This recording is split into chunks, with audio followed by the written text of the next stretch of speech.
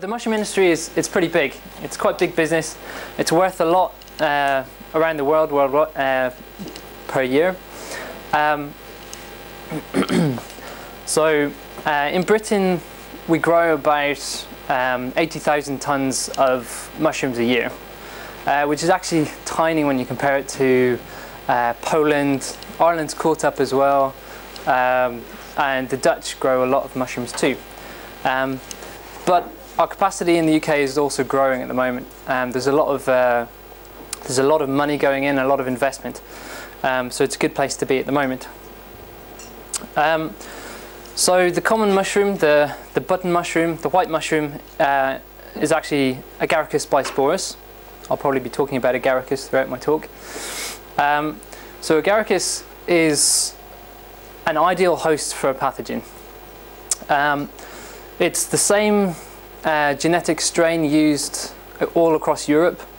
It's grown on a massive scale, and it's all clonally propagated. So, and to give you an idea of this scale, I've got this picture here. So this fella at the end of this tunnel kind of gives you an idea of the scale of these tunnels. This is where the mushroom compost is produced. So the compost is a mixture of straw and manure that's been degraded down by bacteria, sterilized, and then you add grains of Agaricus mycelium. So the mycelium, the fungus, grows all the way through these tunnels. So you get hundreds of tons of biomass in a single tunnel, which is all connected. So it's basically a massive viral highway. So one of the biggest problems in the industry for a long time, for about 20 years, is mushroom virus X. So mushroom virus X has two different symptoms. So one of the symptoms is this kind of patch or delay in the development of the mushrooms, of the fruit bodies, and sometimes you also see this browning of the cap. So these two symptoms actually popped up in completely different places geographically, and then over the years they've kind of merged, and at the moment in Ireland the biggest problem is the brown symptom, and the delay symptom seems to have taken a back step. So before 2012, before we started our project, the way that you would diagnose whether or not you had mushroom virus X was by looking at the double-stranded RNA content of the fungus. So you'd get this kind of typical pattern where you'd see lots of different bands of double-stranded RNA on a gel, and there could be up to 16 different viruses in the same cell, or at least double-stranded RNAs in the same cell, and they had a wide range in size. The interesting thing is, quite often you wouldn't see the same profile, you wouldn't see the same bands. You'd see some of the same ones, but quite often they'd come in different varieties. So you might get these two, this one, these and these four, or you might get all of them, or you might just get these 7 or 8. So it's quite a difficult disease to actually characterize just by looking at the double-stranded RNAs on a gel. Also, you'd need a lot of mushrooms to be able to do this kind of diagnosis. And once you're looking at the mushrooms, it's already too late because you've already lost your yield. So in 2012 we started a project funded by the EU, basically to improve the testing of mushroom virus X. So my task was to develop a extraction method from the mushroom compost so that we could predict whether or not the mushrooms would have viral problems. Also, we sequenced the double-stranded RNAs associated with mushroom virus X so that we'd be able to start measuring the viruses, the individual viruses, start characterizing them, start understanding the biology behind these viruses, rather than just looking at these double-stranded RNAs on an electrophoretic gel. And then we use these two first tasks to actually produce a test. So we use quantitative PCR to measure the levels of each of the different viruses from compost. We can also do it in mushrooms. So the first step for me was doing next generation sequencing on as many of the mushroom virus X samples as I could get my hands on. We managed to get 32 million paired end reads using the MySeq machine. I know some of you are actually interested in next gen sequencing, so I've given you a bit of detail. And we assembled these reads into contigs using Velvet Oases. That gave us tens of thousands of contigs. We then used CAP3 to take out the redundant contigs, which gave us more like 100 or 200 contigs. We then looked at the protein similarity of these viral contigs to compare them to known viruses, to compare them to known proteins in general. And we found that 21 of our contigs came up as hits against viral proteins. Only 3 of those 21 are known. So there's mushroom bacilliform virus, there's Agaricus bisporus endornavirus 1, which is the only one that's been associated with mushroom virus X previously, and one that's just popped up in the literature last year, which is Agaricus bisporus spherical virus 1. We also found 10 RNA satellites that are they're quite small. Some of them code for proteins. They don't come up as hits against the Agaricus genome. They're not phages. They're not any kind of contaminant that we can identify. So we believe these to be associated with the viruses. Also, we had some fragments of sequencing previously for mushroom virus X, and 3 or 4 of these satellites come out as hits for previously sequenced mushroom virus X. This is just a big massive list of the viruses that we've sequenced. You don't need to pay too much attention, apart from the fact that they tend to group into specific clades phylogenetically.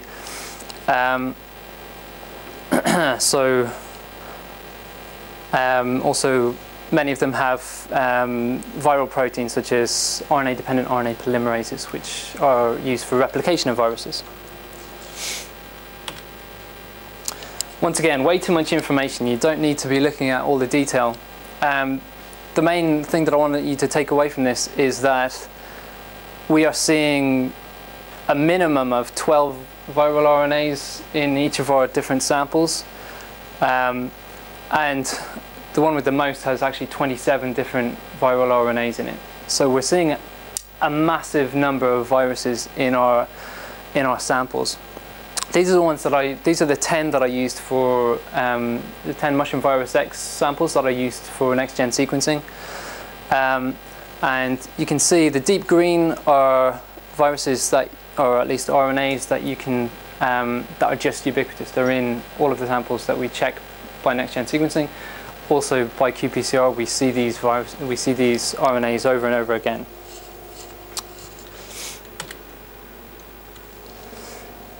So just looking at these ubiquitous viruses in a bit more detail, I can break them down into categories.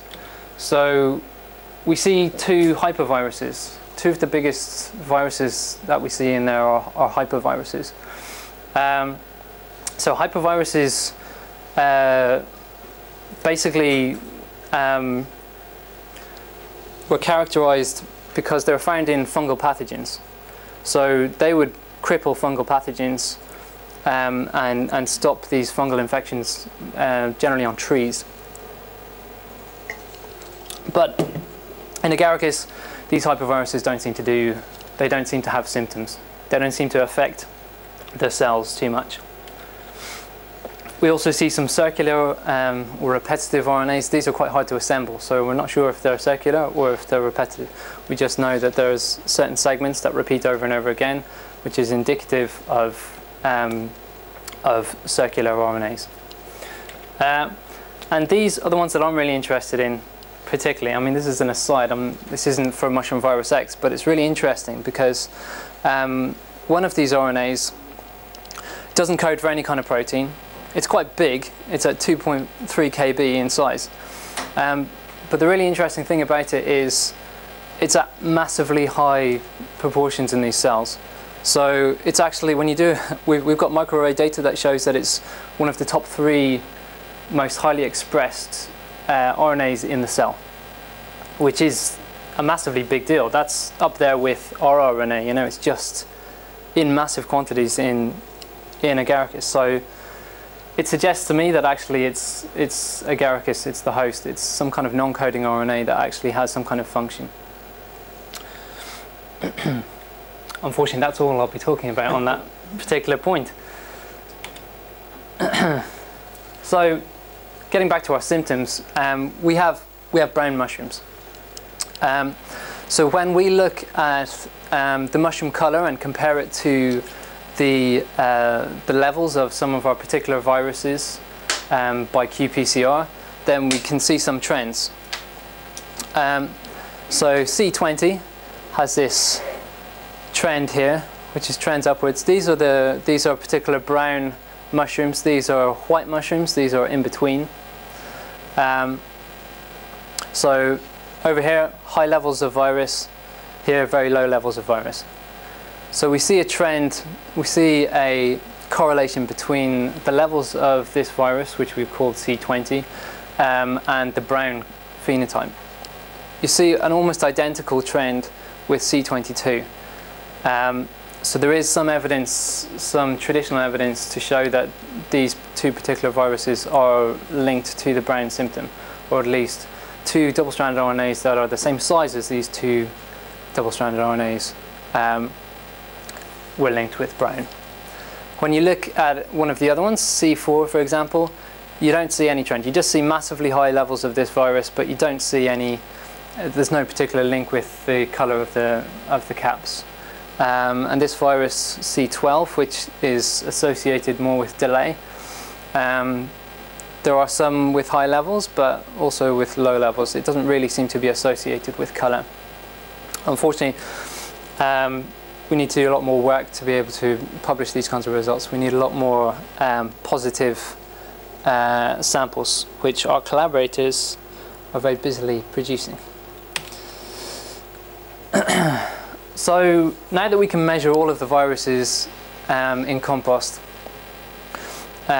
we can see some trends. So I've categorized these viruses into different groupings. So the ubiquitous viruses that we looked at earlier, you see them at very high levels in these 6 mushroom samples. In fact, these are compost samples. And there are common viruses, there are rare viruses, and there are the brown linked viruses. So there are 5 of these double-stranded RNAs that are linked to the brown symptom. I've highlighted the green sample here in particular because that sample is very strongly brown. It's very strongly MVX infected, and this was actually I was looking at spread of the viruses, but we only got it in one of the samples. But so this scale here, this is the higher it is, the more virus there is, and this is a CT scale, so it's logarithmic. So in fact, any small difference here is quite a massive difference, which you can see if you change the numbers a bit to reflect more the exponential nature of these values. So here you can see that just these browning viruses just are at very high levels only in our brown infected compost. So to get more of an idea about the epidemiology of these viruses, to get more of an idea about how they spread, how they actually cause symptoms. We took 3 samples along the industry, along the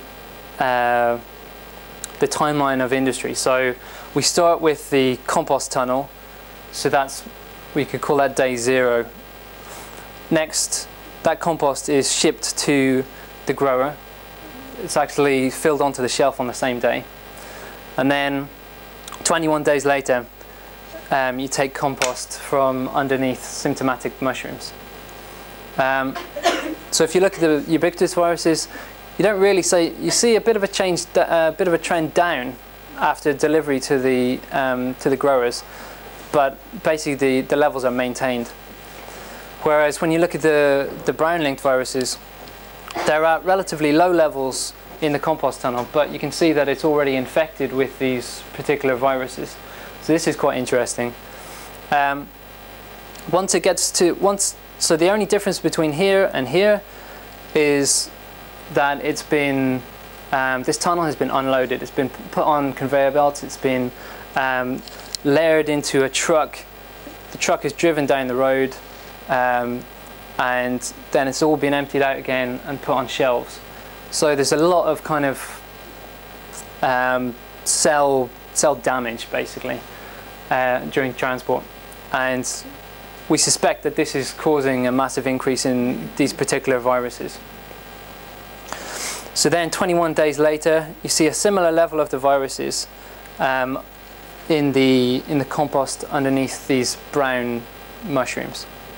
So we believe that these brown-linked viruses are causing the brown symptom, but we need more evidence. So another interesting aspect, which is probably causing a lot of confusion, so basically the last 20 years has been spent trying to work out what is going on with these mushroom viruses. There's very little correlation between specific double-stranded RNAs and symptoms. Sometimes you see browns here, but you see whites here. It's very confusing. All of that compost should presumably have the same viral content, but we're seeing different symptoms here than we are even 10 centimeters away. So we're trying to work out why. Why do we see these differences in symptoms?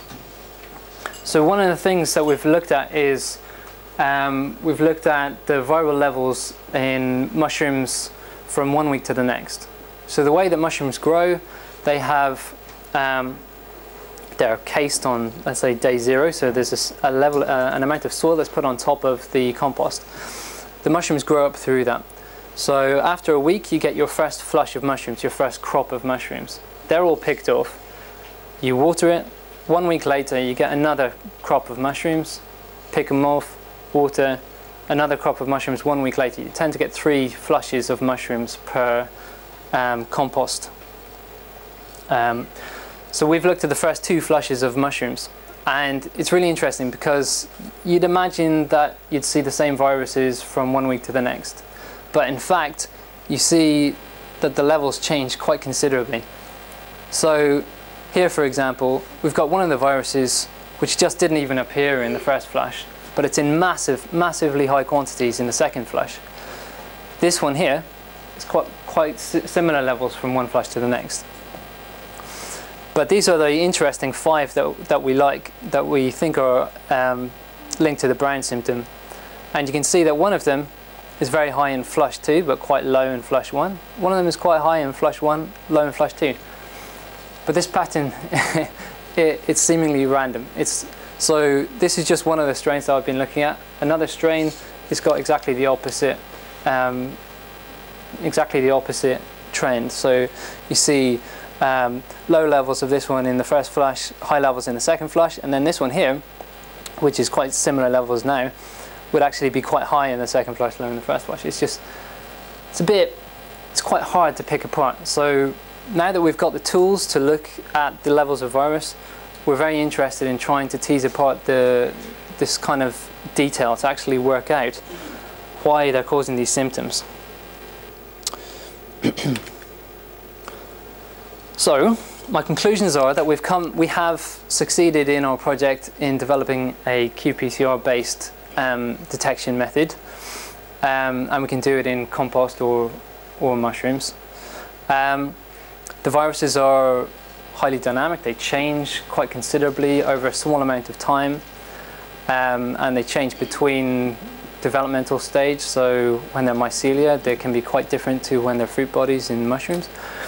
The browning viruses now have a bit of identity. We've got some viral proteins associated with the two biggest RNAs, and we've shown that these three are also associated with these viruses.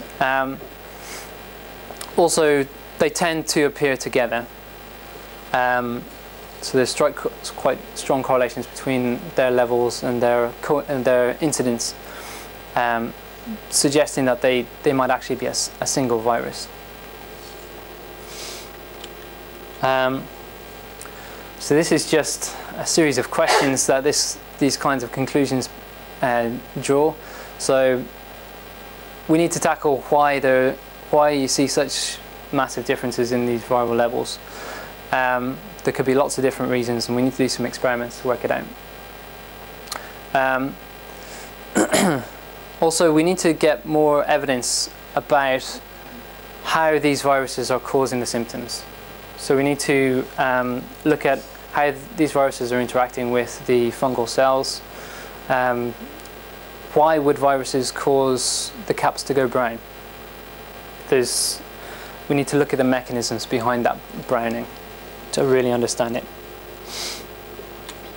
Okay, and I'd just like to say thank you to the boss, to Kerry Burton, also to Greg for doing a lot of this work with me, and for Julie. Also, she gets all the rubbish work, unfortunately, bless her. And thanks to our collaborators in Ireland. Thank you very much for your attention.